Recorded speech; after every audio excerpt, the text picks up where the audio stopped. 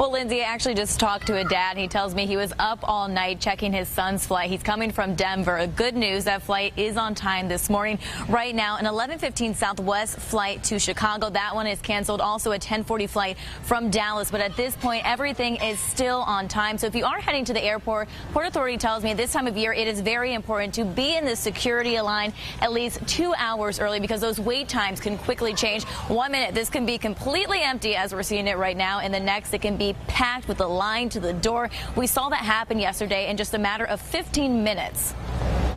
This was unexpected. You know, they tell you to get here 2 hours early, and I got here maybe an hour and 55 early, and I'm glad I did.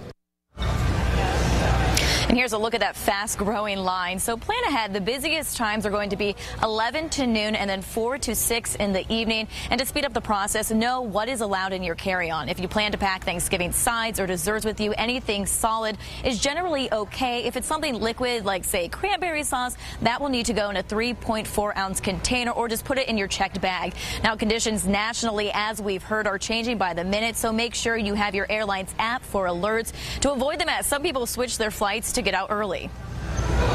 They were accommodating and changed it for no charge, so we're beating the storm back. We did not want to be stuck in lines or potential flights being canceled, so we decided to come out Tuesday. So if you have any questions, look for the people walking around here. They are wearing red vests. They are airport staff, and they are here specifically this week to help you. Live at the airport, Andrea Henderson, Wink News Now.